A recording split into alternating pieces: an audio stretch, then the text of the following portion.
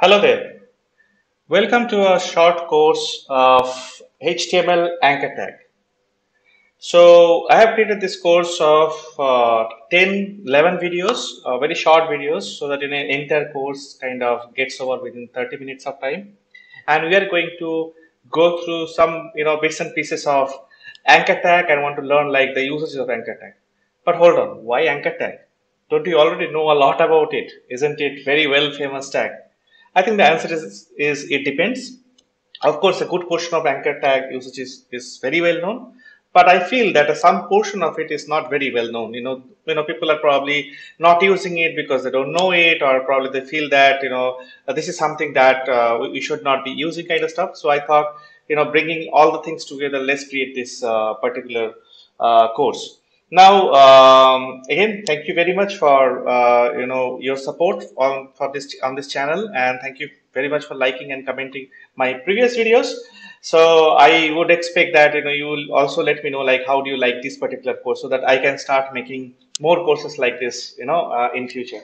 So what are we going to cover today? What are the aspects? The aspects that we are going to cover today are this. These are the 10 aspects that we will be covering today. One is, of course, linking to the external page, and then coming the fact that linking to the section of the page, then link to an external app like an email app or the phone app, or linking to a script, then download a file. We are actually talking about the literal download, not like opening a file in a new tab or things like that. Download a file, then open the page in a new tab. That's something that probably we do very much. Then opening in a new tab, and what are the kind of security concerns that you have to deal with. You have to learn about that. Then we'll talk about how to link to a parent frame. If you have multiple frames inside the window, how do you link? That is the thing. And then the last interesting thing that we'll be talking about, how to track the click on your web pages, like how to ping the track on the link click, right? That's what we will learn. But I have one more thing. I have something bonus for you. So apart from all these 10 things, what we are going to cover at the end, we are going to cover how to style an anchor, right? So what are the different states of anchor, and how do you go about styling it? So we'll learn that also. I feel you must be excited by now, like to learn this. So let's not waste much time, and let's go towards learning thing as much as possible, right? So how about getting into the action straight away? All right. So let us see the first usage among the 10 usages. The first usage is link to a web page. We'll go to our VS Code straight away, and first we'll create an anchor. To create an anchor, we have to use the A tag. So use the A tag, and then with A tag, we have to give, say, a text that will appear as a link text. Say, my website is the text that I'll go ahead with. So I save this, and I come over here, and I see something like my website has appeared, but it doesn't do anything as such. If I click on it also, it's because it is missing an important property or attribute called href. So with href, you can link to any of the website page. So what I'll be doing is like, let me first link to, say, https tapasadhikari.com. So this is going to link to my website whenever I actually click on it. So I'll just organize it a little bit better so that it looks good, the formatting looks good. So href to link it. So you go over there, and now if I click on this, this is going to go to my website and going to bring my website straight away.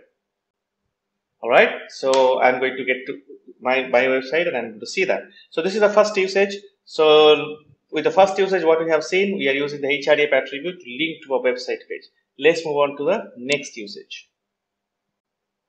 So in this next usage, what we are going to see, how to link to a section of the page. Now to teach that, I have created several sections in this page. For example, there's news, blog, research, finance, and history.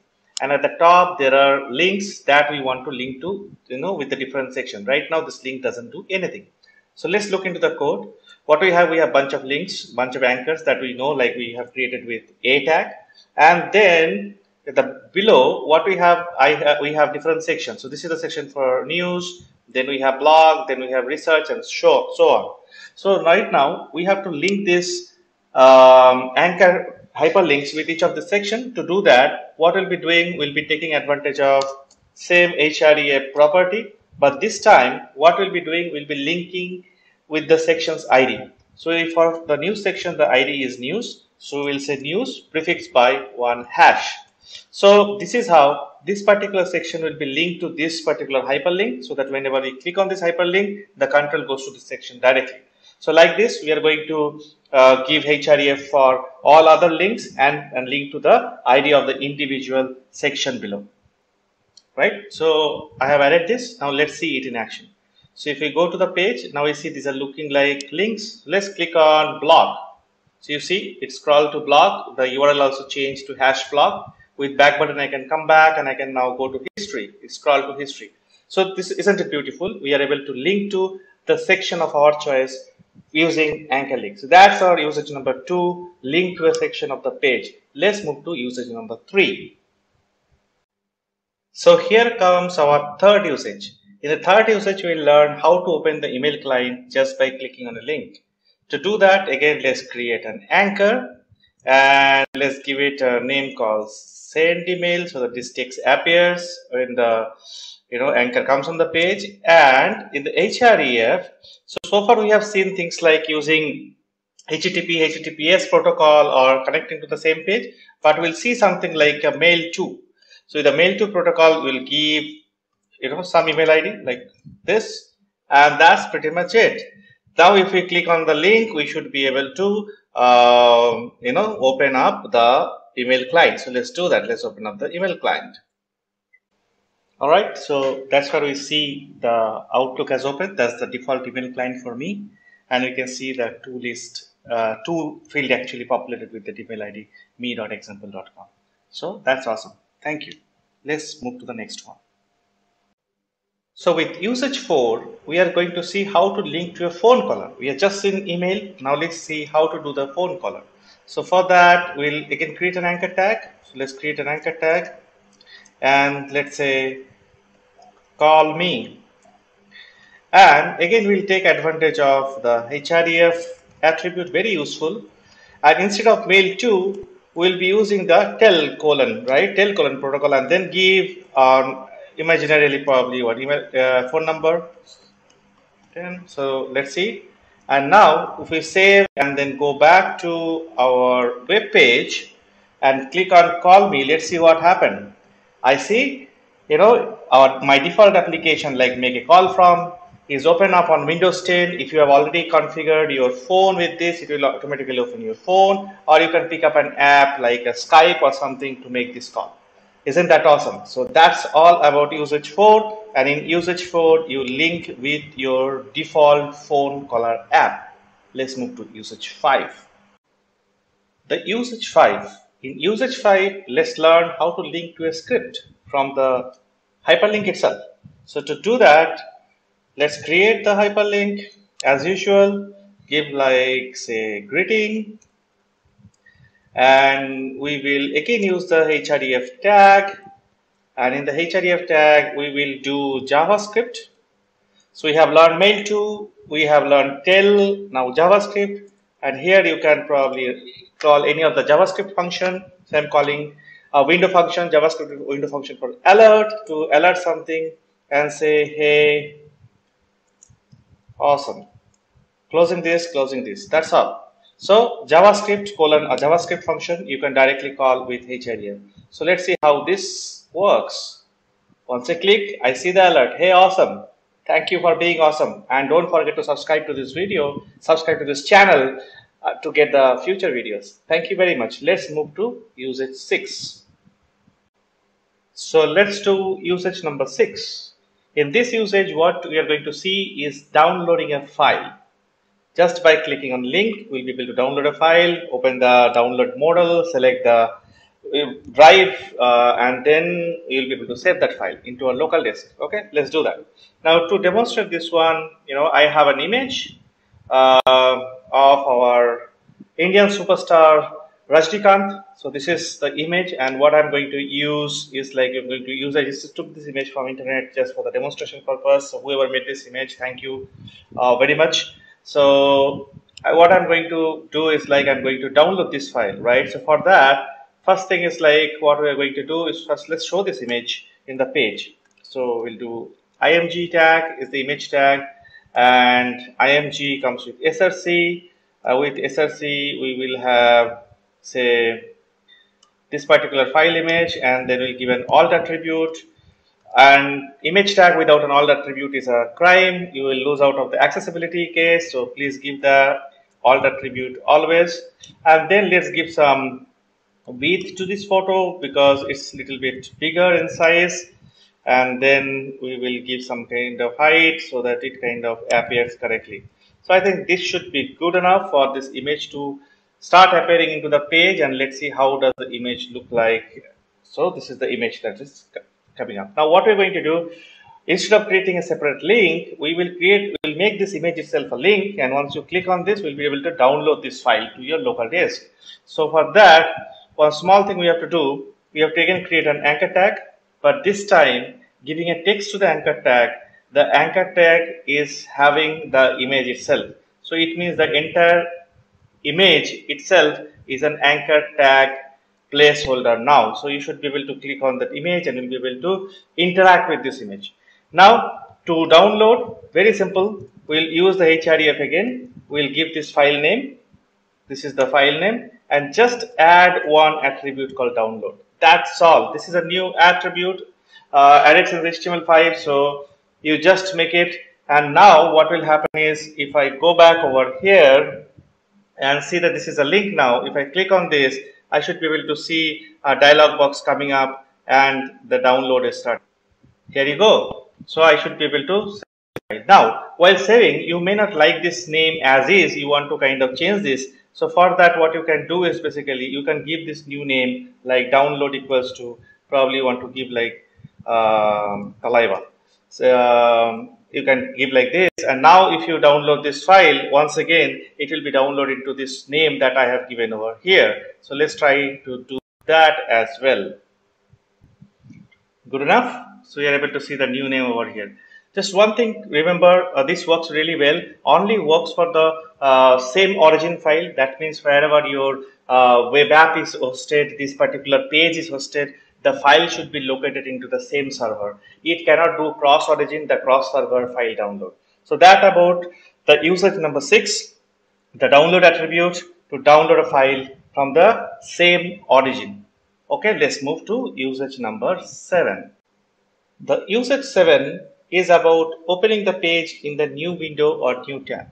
So we'll go ahead and start creating one anchor again. So with the a tag, we'll create an anchor and we'll say open, any text so that it gets the text for the anchor. And then of course the href to link to a site or the page. So let's do to my site again. And instead of opening this page into the same page where this link is, what we'll be doing, we'll be opening this page into a new tab or a new window. Now to facilitate that, we will be adding one more attribute called target, and the target attribute value should be _blank. So this, if this happens, it means it's like once you click on the link, this basically opens this page up, link to this page up in a new tab. If you do a control and then click and then open it into the new window altogether, right? So let's see that if we just click on this, a new tab opens altogether, and this is going to open up my website, right? So this is about opening in the new window or new tab, target equals to _blank. In the usage 8, we will extend this target equals to _blank to talk about a serious security risk called Tabnabbing and how to fix that. Okay, so let's move to usage number 8. All right, so in usage 8, let's talk about opening a new tab and Tabnabbing. So what Tabnabbing is, it's basically a kind of security attack, cyber attack. We also call it as type of phishing attack. So through which what an attacker does, an attacker get hold of your source tab and try to inject something in that so that you are kind of redirect your application to another lookalike application with a minute change like login form or things like that to kind of tweak you to provide your credential and then steal it. And this all happens, when you click on a link, your new tab opens, but in the meantime what it does is basically it catch hold of your older tab, and do some modification over here that you may not notice because The one that is redirect to is look like your actual application, but with a very minimalistic changes like a login form or things like that with which they can collect your information, right? Want to see a demonstration of that? Okay, let's show you that. So this is a pretty old browser like i8. I hope you're not using it today. And this is a awesome website, you know, where they have demonstrated this phenomena very well.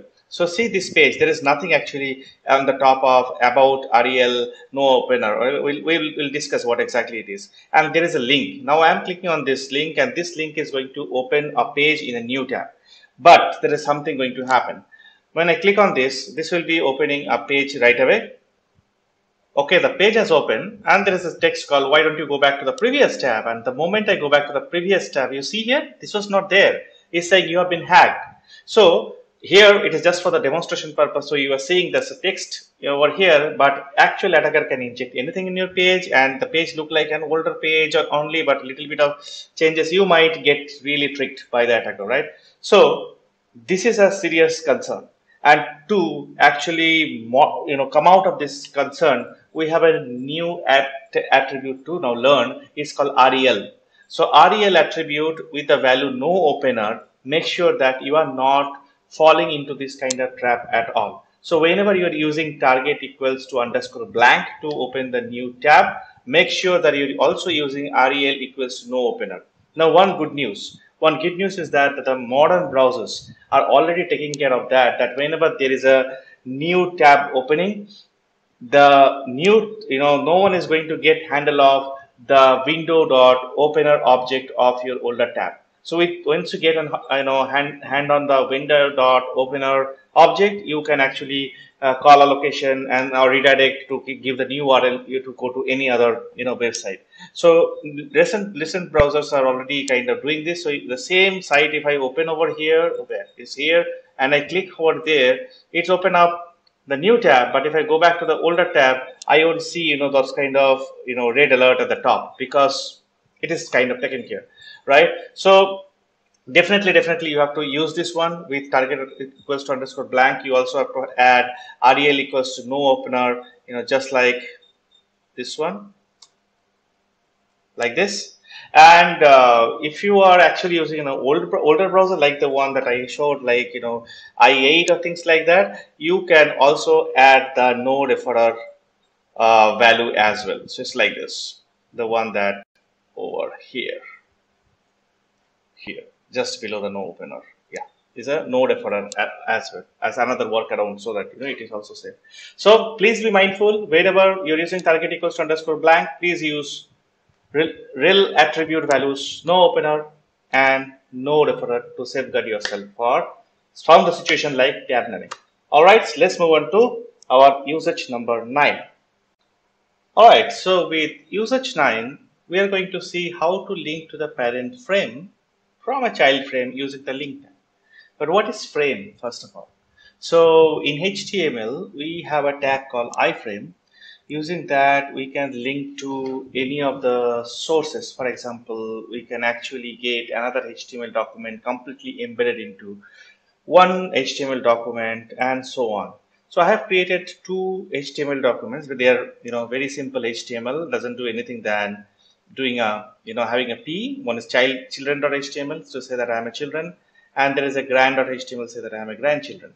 So our objective is like we'll be getting the source of children.html into index.html and the source of grand.html to the children.html. So that is a hierarchy that is established. So first let's do that. So where we'll be doing like iframe, and iframe has a attribute called src. With that you point to the page that you want to include. So children.html I'm including, and that's pretty much it. So if I save this and go to our site, and we should be able to see, yeah, I am a children is coming from the children.html. Now next thing I'm going to do, going inside the children, I'm going to actually get the source of grandchildren to children. So let's go to children.html. I'll copy this for the saving time. So you go to children.html. Here I'll be putting one more iframe, and I'll be including the content of grand.html. So Now what we will see basically after going there, first will be I am a children, and within I am a children, actually this is I am a grandchildren, that is actually getting embedded. So both are there together. Now what we are going to do, from I am a grandchildren, I want to link to its parent page, which is like children, and want to open a page there. Okay. So we'll do that. So for that, what we'll be doing is like I'll go to I am a grandchildren, the grandchildren one, and let's do an anchor tag. So a href equals to say https, let's take example.com, and then we will do target equals to, first we'll do something called underscore self means open it on you, right? So we'll say example. So open it on you. Self is the default value for any anchor tag. If you don't give anything, it is basically underscore self. So if I click on this, the example.com will come up over here. See here, the example.com is coming into the grandchildren. It's linked and it's coming on top of that particular page. Now, if I wanted to open it to its parent, which is the children, what I'll be able to do is like I will do like this parent. So now the grandparent is the children. So if I click on this link and once I come here and the link appears, now we will see that it will open in the children, basically in the entire this rectangle. So I will do example.com, click on this. Okay, there is some problem, I guess. Let me try to fix that. Yeah, of course, because I have misspelled it. So this is target. Now if I go and let it refresh, let the link come, I click on this example now. As you see, it is now opening completely into the parent frame. Now what if I want to open in the top, like a grandparent frame or like completely at the top? So for that you should use the targets call underscore top, right? So with this, now if I click on this guy, it's going to open up completely at the top. Basically, it's going to take out everything, and then example.com should open over here. Yeah, you see that. So that's how you interact with frame with three target values. One is self, which is default value, then parent, the parent frame, and then the top, which is like at the top window object. So I hope you enjoyed usage 9. Let's go to usage 10. That's our last usage. So on the last usage that we're going to discuss is we are going to talk about a special attribute called ping, and why exactly we're going to use that. Okay, so let's say that you have a website and there is a link and you want to know how many users of your website have clicked on that particular link, so that like what is the kind of user count who are actually interested in this link, and that helps you in your business growth or business indication. So to do that, native HTML anchor tag provides an attribute called ping. So what you can do in the ping attribute value, you can actually provide an URL, and on this URL, whenever you click on the regular link on this particular URL, a post call is made by default. It's automatically made by the browser. And if you have an implementation of the post call, what you can do is basically you can gather that information, like, okay, a new call has come, so increment the count by 1, or do something at the back end basically based on that call, right? So it's all happen automatically. You just need to implement at your server side a post call implementation of this ping call, right? So let's see that with an example. So what we'll do, we'll first create an anchor as usual. So we'll have a href, and let's go to say https example.com, and we'll open it in a new tab.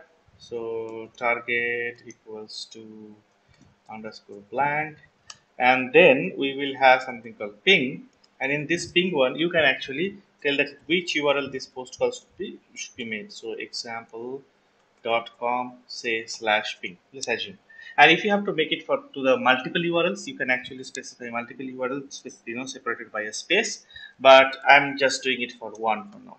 And then you have this /a complete, and you say here my site, something like this, right? So it's a regular link, but you also have a ping attribute saying that whenever somebody click on this link, please make a post call on this particular URL. Now if you have a service running on this URL, and it's actually doing something, you can actually do a lot of operations based on that. And this name ping can be anything. It can be tracking. Usually, people say like this is like tracking, click tracking.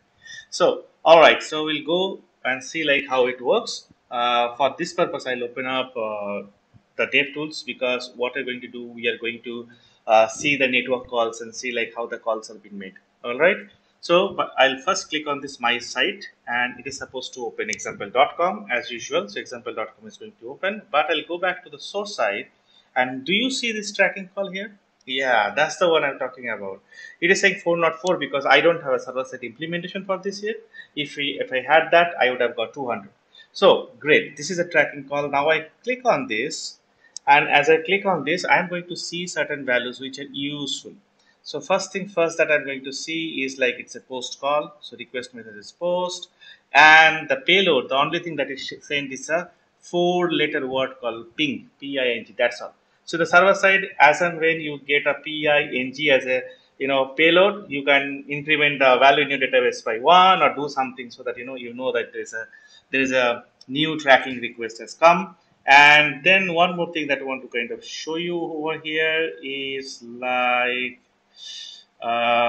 yes, this path is, you see here, is like slash tracking that we have given, and then that's pretty much it, I guess. You can also notice this ping from and the ping to attributes, those are also will be useful. So that's all about the ping. We always have this Google Analytics and all other analytics tool, but something that you want to do homegrown and want to try out something very lightweight, so ping is a handy option for it. Okay, so that's conclude the usage number 10. I hope you enjoyed watching all the usages of HTML anchor link. Thank you very much. Welcome to the bonus section of the course, learning about HTML anchor tag usages. So in this video, we are going to cover about how to style anchor tags, right? So to do that, let us first create anchor tag. Now we know that to create an anchor tag, we have to use the A tag, and then we have to give one attribute called href to link a page. Let's link one example.com, and then give target attribute so that we open this page in a new tab, and then give also give the text like say my anchor, like that. Okay, so now if we see in the page, we should see this anchor tag has come up. All right, we see this anchor tag. Now if I mouse over on this anchor tab, there is not much style changes, and also what we'll be doing is like we'll be taking care of those stylings part right away. So let's do that. So anchor tag has 4 states.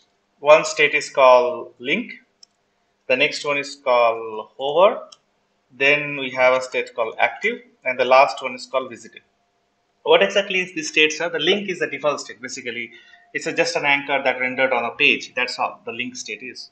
Hover is a state when you mouse over on an anchor tag, like that's when the hover state gets activated.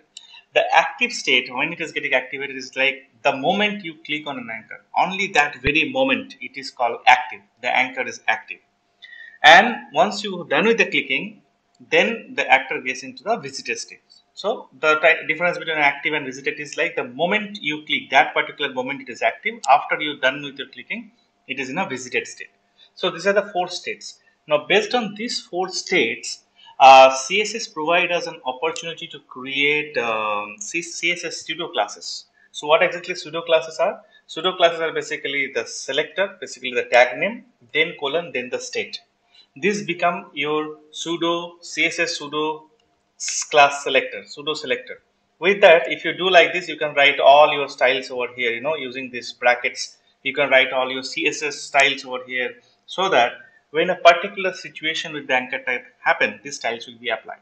So if I have a colon visited and some styles like color this, background color this, and border this, and things like that, when you click on an anchor tag, then once the click is done, these styles will be applied on this anchor tag. So let us say this. Of course, we won't write it here. We will be writing all this thing into the CSS file. So I have created those pseudo selectors over here. Say a colon link, a colon hover, a colon active, and a colon visited. Of course, all are blank. We are going to fill them. So a::link is the default one, which is similar to this a. There's not much differences. That's the that's all about it. So what we're going to do, we are probably going to use the same color. Like by default, let's use this as a color without any problem. Now, if you hover on a anchor tag, let's change the color. Let's change the color to green. Yeah, that works. Then when you do active, that particular time, let's select a color like blue. Yeah, we just click on it, and then once the clicking is done, uh, let's say pink. Now, if it is like very fast, you won't see much differences between an active and visited. You probably won't notice the active one, but if there is a delay, you will be definitely noticing a difference between active and visited one. So we'll save this one, and we'll directly now go to our page and see how these things are working out. So this is what it is. So I have this my anchor. Now if I mouse over on this, do you see what happened? This is green because I have given the hover state as green color. The moment I click on it, if you notice, it will open a page like examples.com in the new tab. So you might not just notice, very clearly, but try to notice it will turn to blue and then it will go to the pink, blue. Now if I come over here, so this one is visited. See, you saw that blue, right? It's coming over here, and now it's visited. You see, this is in a pink color. So visited is in a pink color. So once the click happens, this particular page gets loaded. Your examples.com get loaded, and then you have this link visited, and it turns the color to pink. So that's pretty much it about styling. Now, best part is what you can always come here and add any styles over here, right? Of your choice. For example, you have added this hover, right? You can add possibly background color over here, or you have added a some kind of font, say font size. You can add say 30 pixel over here. So whenever you actually mouse over on this one, what will happen is like you definitely get this one activated quite easily. So that's all. So we'll see this font size on quickly. Okay, it's not comma, semicolon. So see the font size on quickly, like on hover, how it happens. Ooh, see this tiny effect. Yeah. So that's all about styling the anchor tags. I hope you enjoyed watching this video, and if that is the case, I would like to request you to please subscribe to the channel so that you get to know about much more future stuff, much more things that I'm going to share and create videos, and share with you. Thank you very much. Please take a great care of yourself. Thanks a lot.